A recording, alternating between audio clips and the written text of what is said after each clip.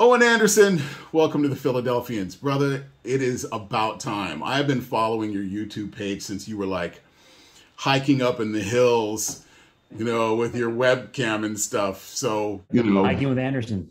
oh, Yeah, it's great to connect. what was that, like a couple years ago you started that? Yeah, I still do those every now and then. But yeah, a couple years ago I started. I thought it'd be fun to do hiking with a philosopher and kind of like thoughts about philosophy and apologetics while I'm out hiking. So yeah, I had a good time with those.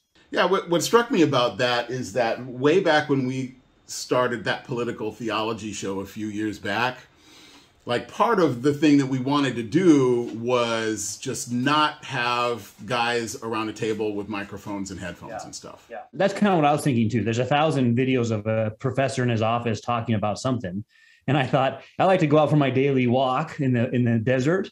Let's have that be the background.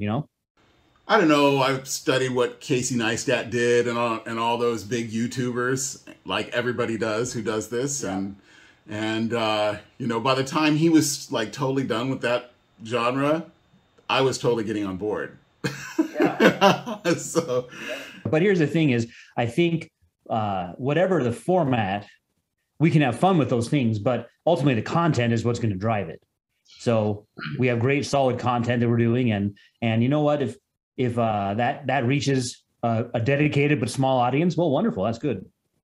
yeah, and now we're in the age of COVID, and nobody even bats an eye at a recording from Zoom. So, Yep. so now we get to do this, and I'm in Philadelphia, and you're in Arizona.